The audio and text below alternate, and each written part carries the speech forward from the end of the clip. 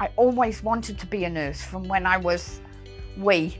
I've been an asthma nurse now for 19 and a half years.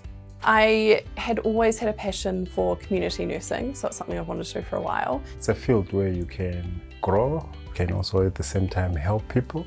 I really like working with people to achieve better health outcomes in their own environment. I think building rapport with patients really helps to connect and get them to actually change their habits and help improve their health outcomes. Just seeing them from a point of despair to a point of comfort and happiness.